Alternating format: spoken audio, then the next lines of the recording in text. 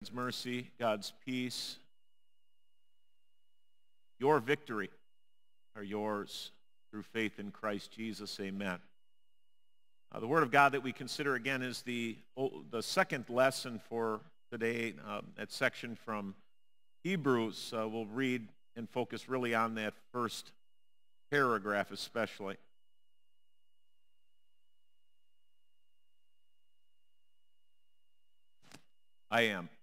I can hear it over the top. You probably have to change the battery, Dick, maybe, or something. No, that's okay. The first paragraph. Day after day, every priest stands and performs his religious duties. Again and again he offers the same sacrifices, which can never take away sins. But when this priest had offered for all time one sacrifice for sins, he sat down at the right hand of God. Since that time he waits for his enemies to be made his footstool, because by one sacrifice he has made perfect forever those who are being made holy.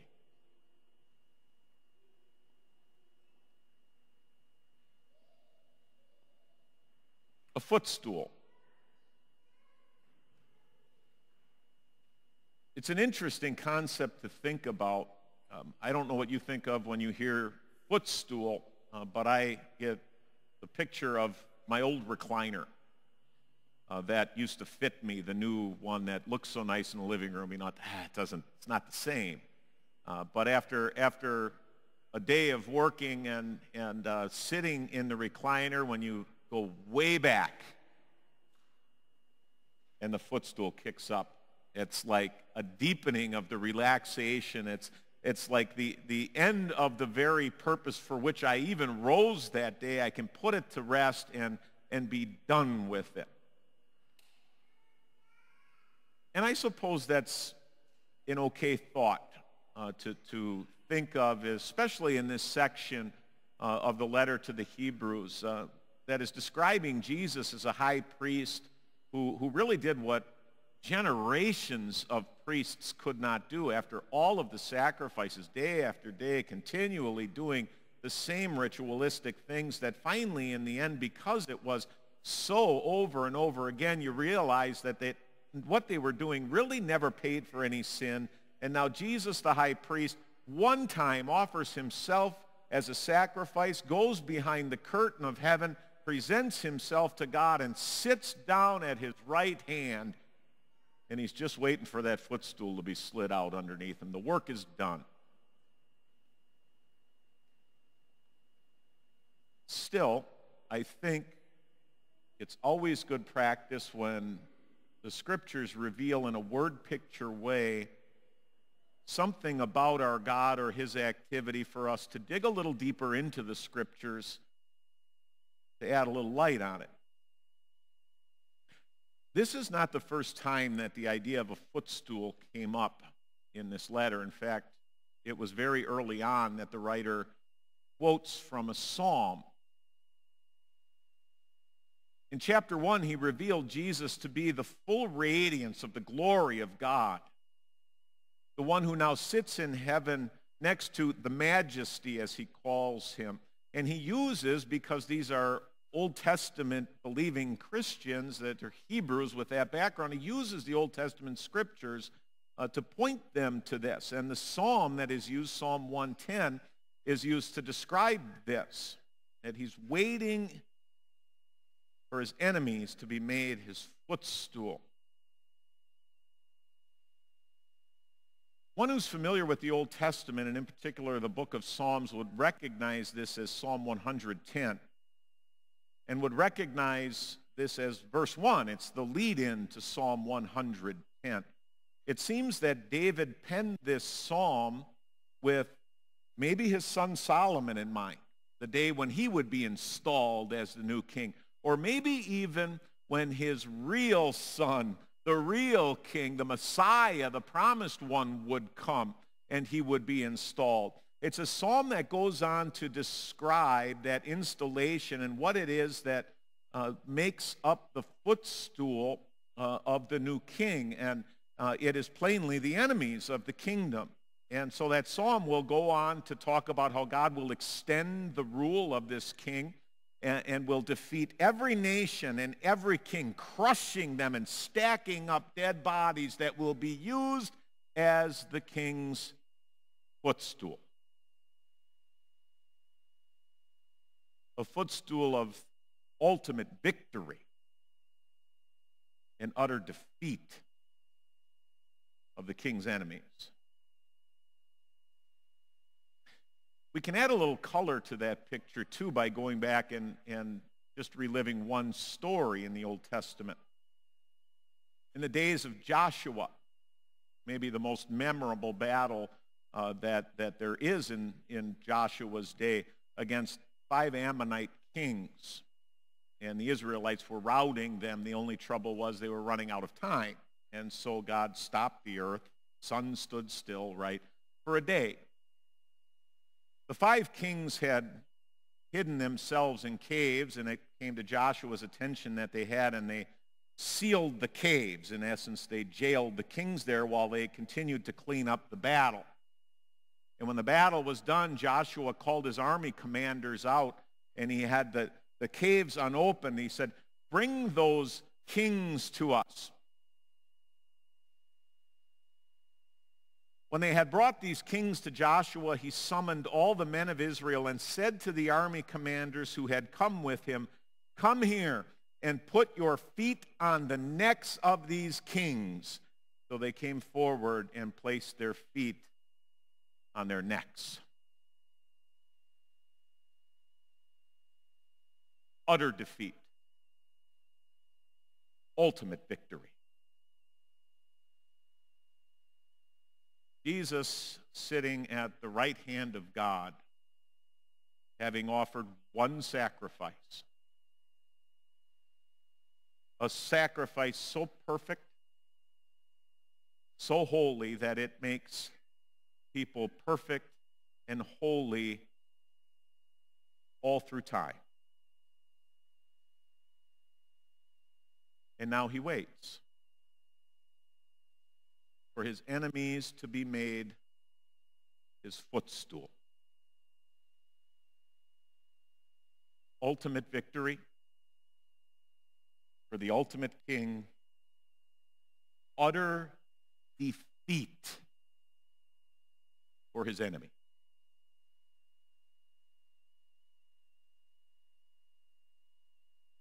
I guess I'm glad that I'm with the king, that I'm on his side, that we're in his army, right? Because I don't know how much I'd like to be made a footstool of for one who sits on a throne in heaven and, as the scriptures elsewhere say, uses this world as his footstool. I don't think my tiny little neck would take much pressure from the foot of God before it gives way. Thinking forward to that day and whatever that will look like, well, you can imagine who will be there being made the footstool. There are certainly the outright, openly hostile enemies of God. There are those who are maybe in ignorance, but that's no excuse before the king, are just vile sinners. There's child molesters, there's terrorists, there's serial killers, there's tyrants, there's thieves, robbers. There's no end to those who ultimately, no matter how hostile they are to the king, will have their necks under his foot. I guess we ought to be thankful that we're on the right side.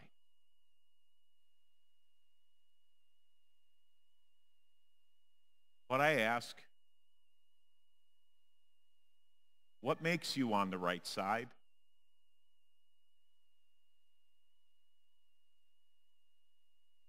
Have you been so on his side that while you've spent your time here in this world, you've dedicated yourself so wholly to him that the material and the worldly concerns haven't overoccupied you? Has your trust and your confidence in the Creator and the ruler of this world been so perfect and so complete that you've not worried about foolish things? Have you been, while he waits for his enemies to be made his footstool, while you're waiting for that day, have you been so on his side that you've been so engrossed with the way that he rules in your life, which is through his word? Have you been so engrossed in that you've proven yourself to be on his side?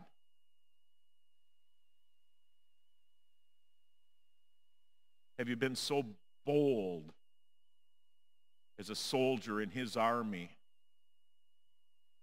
in your conviction and your confession of the gospel of grace to this world in the face of hostilities that no one, not even God, can see that finally in your heart really you're a traitor to the cause?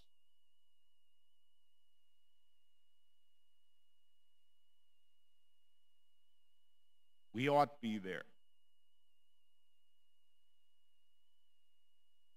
No matter who we are, no matter what we think of ourselves and our delusions, we're footstool material. But for the sacrifice of the King. Our victory is only because it's the priest whose foot comes down on the necks of not so much his enemies, but ours. He's the one who's overcome sin and death and Satan and hell and our own flesh. His victory is our victory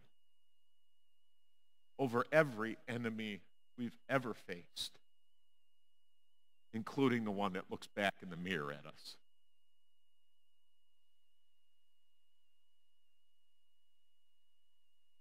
The only question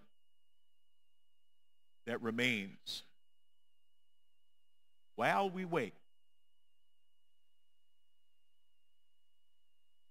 is, how do we serve him? How do we respond to his love, to his sacrifice, to his work, to his war, to his win for us? What's awesome about the way that this letter is put together is you don't have to ponder these things in a vacuum. The writer actually goes on, and I want to share with you the next paragraph after this section. It starts with what is a giant word, therefore. Because of all that we know that Christ has done for us as our King, as our priest, as the ultimate victor, therefore, brothers, since we have confidence to enter the most holy place by the blood of Jesus, by a new and living way opened for us through the curtain, that is his body, and since we have a great priest over the house of God, let us draw near to God with a sincere heart in full assurance of our faith, having our hearts sprinkled to cleanse us from a guilty conscience and having our bodies washed with pure water, let us hold unswervingly to the hope we profess, for he who promised is faithful. And let us consider how we may spur one another on toward love and good deeds. Let's not give up meeting together, as some are in the habit of doing, but let us encourage each other. And all the more as you see the day approaching. We know who the victor is. We know how the victory's been won. We know how the one once dead is now alive forever and ever. Our response is to grow in that, to know that more every day, to gather together regularly, routinely, digesting this wonderful news, growing in our understanding of it, encouraging each other and spurring each other on to do this more and more, so that the love that the King has shown to us and to this world is reflected in us. You know what?